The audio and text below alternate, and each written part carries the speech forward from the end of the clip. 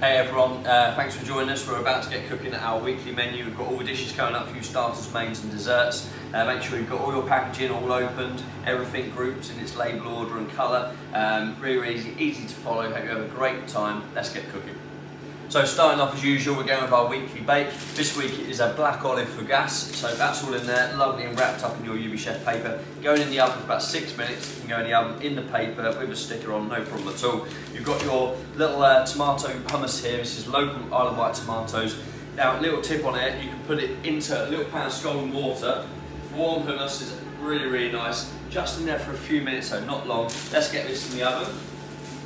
There we go. Now I'm going to get my hummus out shortly, put it into a nice little bowl, back in 6.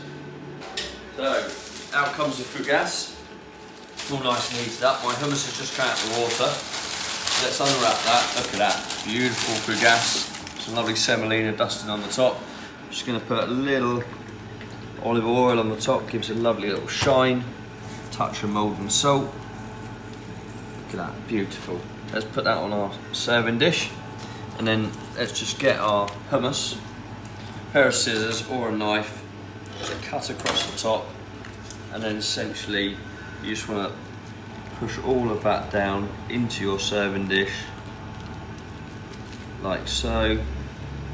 Get a spoon, just tamper that out, and again a little olive oil on the top of there. There we go, lovely way. Start the meal, nice tear and share. Hope you enjoy it.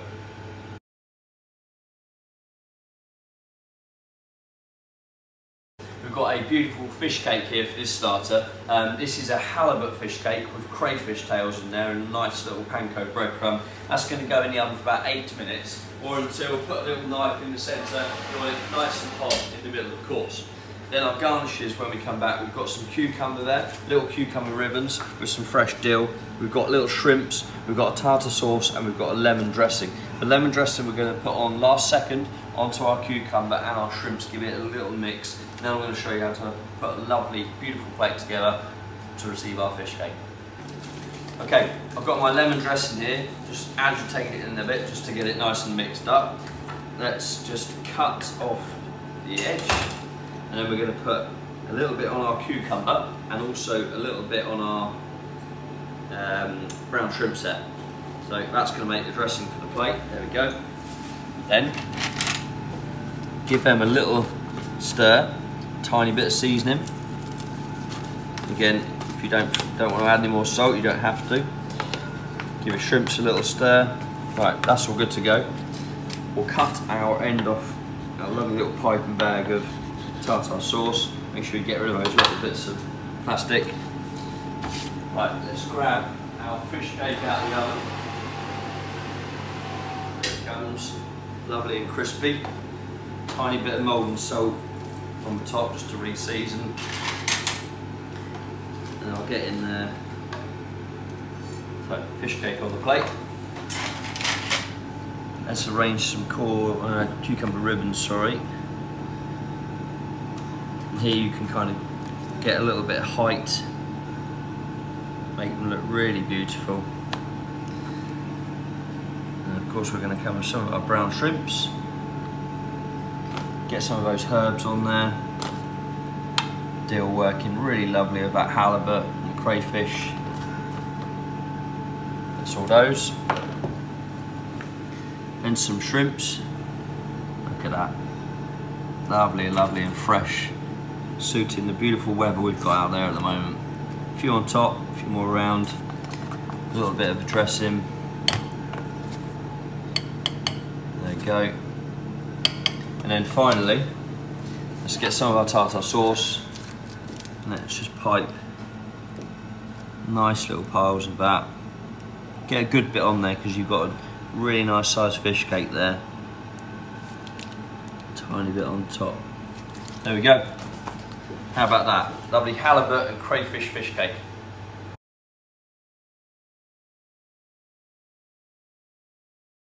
Onto our meat starter now, and we've got a Harissa spiced rabbit. This is buttermilk-fried rabbit, lovely and crispy. Look at that, you can see it. This is going to go in the oven for about 8 to 10 minutes or until it's crisped up really nicely. Then I've got Vichy carrot puree, lovely and smooth. Drop that into a pan of scalding water, nice and easy. Pickle carrots when we come back, nasturtium leaves, very, very easy to put together. We're going to get a rabbit cooking now, back in about 10 minutes. Right, let's get our rabbit all plated up now. That's our crispy Harissa spice buttermilk rabbit. Tiny bit of seasoning, not too much, very powerful, really nice and strong spices. Let's get a little bit of carrot puree, however you like on the plate, but I quite like it like that. Take some of our pieces of rabbit. It smells absolutely awesome, really lovely and warming spice. Rose harissa, one of my favourite spices. Then we're going to take some of our pickled carrots. These are heritage carrots, you've got a nice mixture of purple and yellow. And then some of those ones. And then all that will be left is some nice peppery nasturtium leaves. There we go. Let's get some of the nasturtium on there. Very easy to grow, of course, in your garden. Then you get the nice nasturtium leaves as well. Awesome flavour. Like so. And then I'm just going to finally finish with a little bit of rapeseed. And that almost will bring the nice, all the flavours together as a bit of a dressing. That's it. Crispy buttermilk fried rabbit.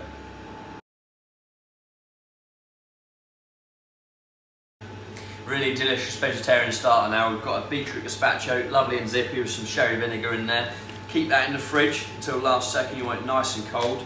First of all, you're going to get your cigarettes. So this is cigarettes of feta, just in there with some basil.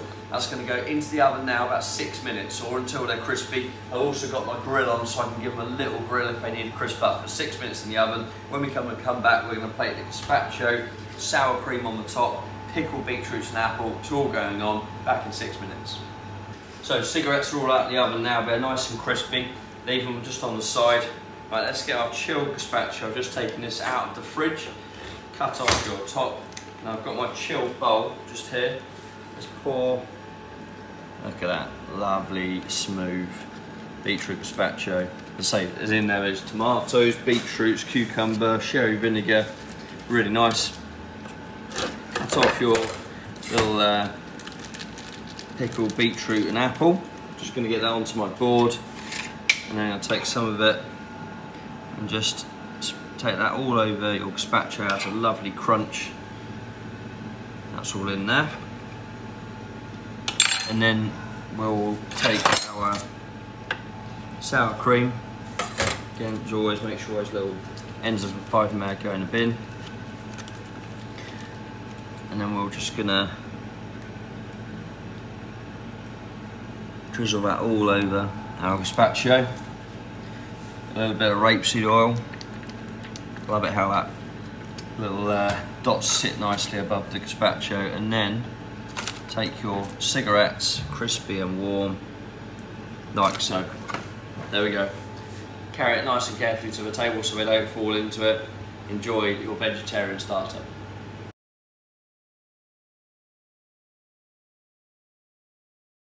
We've got a lovely roasted fillet stone bass now for you. Stone bass, artichokes, like a sauce vierge, so artichokes, Jersey royal potatoes, bang on in season. Both these are going to go in the oven for about 8 to 10 minutes, so let's get them in now. There we go.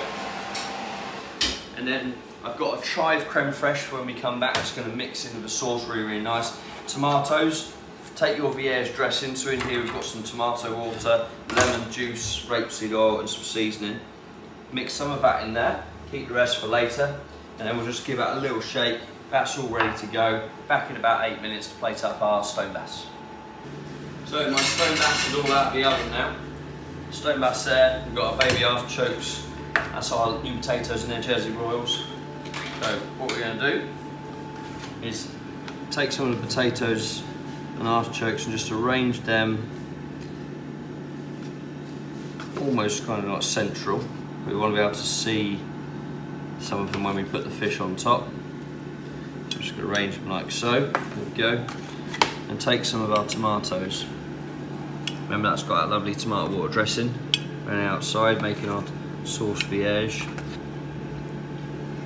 Just spend a bit of time, get those colours looking fantastic.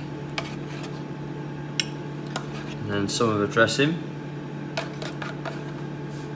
Don't take it too wide, otherwise it will kind of mess up the plate.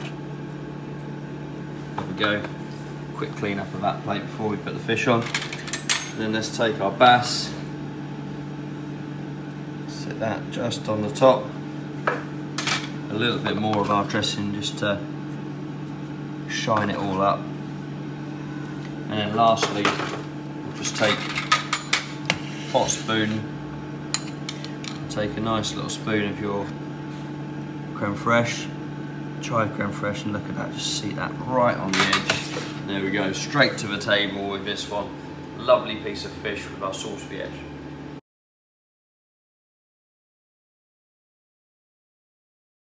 Onto our meat main course now. We've got a lovely piece of rolled pork belly here for you. Look at that, going through the layers. We've got soft herbs and preserved lemon. All you need to do on this one, just cut it out of the little vacuum pack. Remember when you come to serve it, you see that we've got a little string just around the pork belly, which is going to keep it all together. Of course, that needs to come off before you serve it. Get this in the oven about 14 to 16 minutes. In that goes.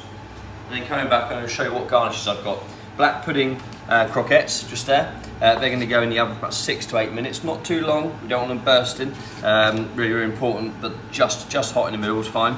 And then here we've got haricot blanc. This is like a little ragu. Haricot blanc, pancetta, some fennel, and the sauce is made of pork stock, cream, and some white wine. This is going to get emptied into a pan, so take a spoon, pour that in. You've got your sauce all set in the bottom, so make sure all of that comes out.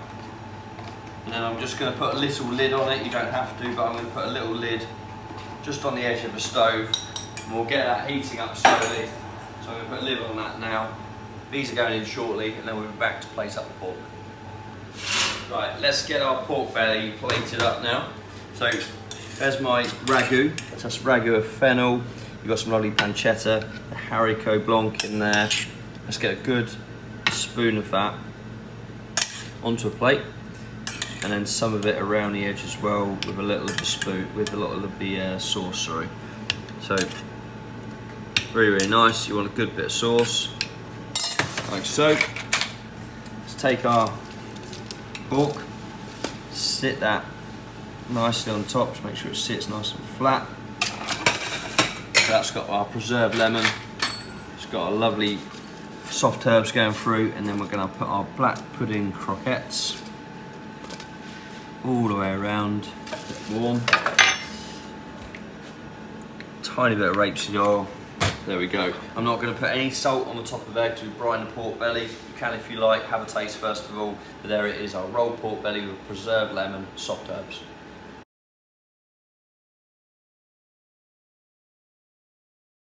Really summery vegetarian main course now. We've got courgette flowers. So we've got 3 lovely courgette flowers. These are filled with CousCous, which is flavoured with Gremolata, which is chopped parsley, lemon zest, garlic. Really, really lovely. Now you can steam these, completely up to you, or you can put them into a pan of water, which I'm going to do. So I've got my pan of scalding water here. Let's just put those in. You can put a cover on there. That'll be in there for about 10 minutes, 9 to 10 minutes, just to warm up.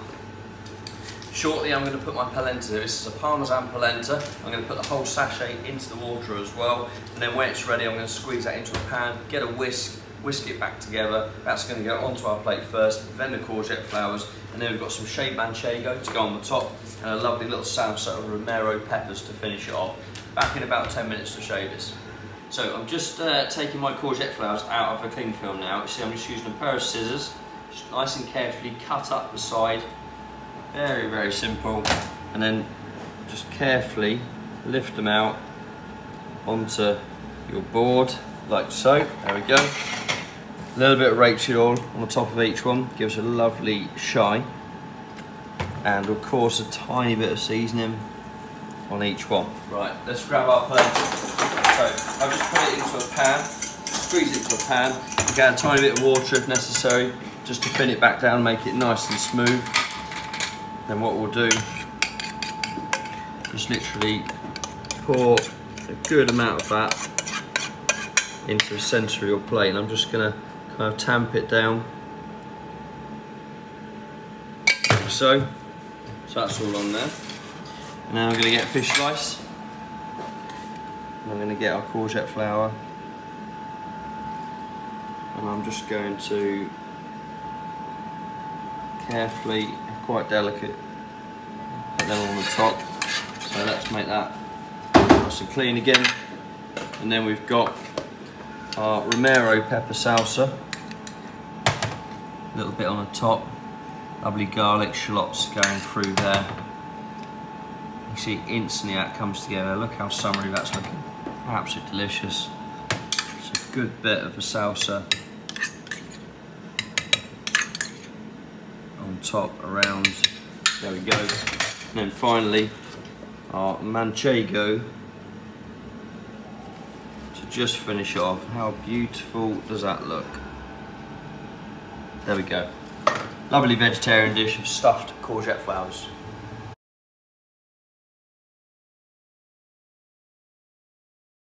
On to one of our UB Chef favourite desserts now. We've got Rum Baba. So you've got your baba there, lovely little dough. This is going to go in the oven for about 4 minutes. That just warms it up and crisps up the outside slightly. Then our garnishes, we've got some lovely strawberries, bang on seasonal. We've got some crispy mint just in there. And then this is what really important, the really important part of the baba. We've got our syrup. Now this is a syrup with rum in there, which we're going to baste the baba in, so it will double in size. This is a strawberry daiquiri flavoured syrup. So we've got lime in there, we've got strawberries, and of course we've got our white rum. That's just going to go on the heat. I'm going to start bringing that to the simmer. My apricot glaze I'm going to put in my little pan, just bring to the boil, just ready to glaze the baba.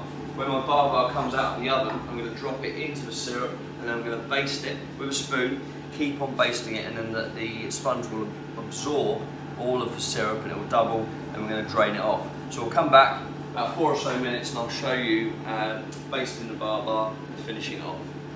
So I've just been basting my rum baba now for a few minutes, and as you can see, doubled in size. Keep on basting, and then what you want to do is very, very carefully get it out and put it just onto some absorbent paper. So what you don't want to be doing is serving a rum baba which is full of liquid, of course. Then we take our little glaze. So this is just an apricot jam, which we're just going to use a pastry brush, completely up to you. So we're just going to let that drain for a few seconds. Whilst we do that, let's take our strawberries. Again, put them on whole, completely up to you. I like to just cut them down. We're going to arrange them just around our bowl. And then we're going to sit our rum baba in the centre. So a few more there, just get one more. Needs one for me to eat. So that's all ready for the baba. Then lift your baba in and just rock it back onto the spoon. There we go. You want to serve it nice and warm. Take a knife and just, not all the way through, just so you can open it up like that. And then get your diplomat cream, cut the end off. And then this is, you need to go to the table quite quickly after this. But we're gonna pipe like that. Look at this, lovely. Finish it off. That crispy mint. And all ready to go. So that's my rum baba with strawberries and a strawberry daiquiri syrup.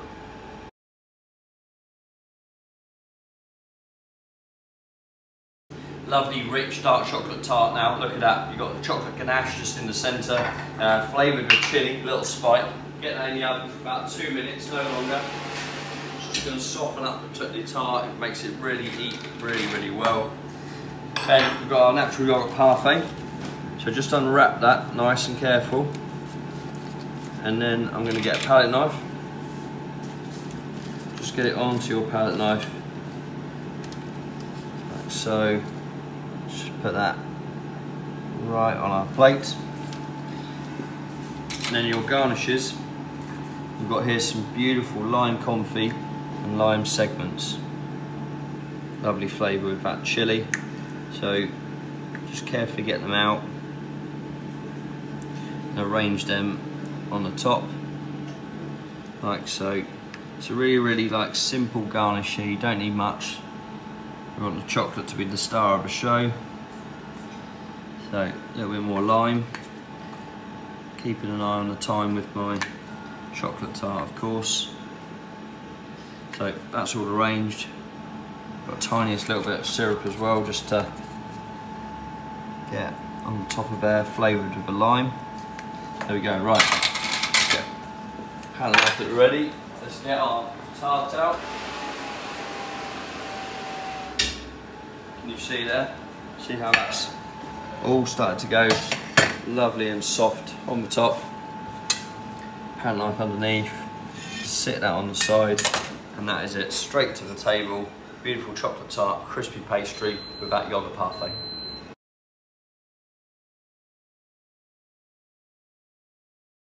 So that's a wrap for another week at UB Chef, which is our last week for a little while whilst we take a break, move premises. All the dishes are done here. Hope you've enjoyed your meal. Hope you've enjoyed cooking out with me.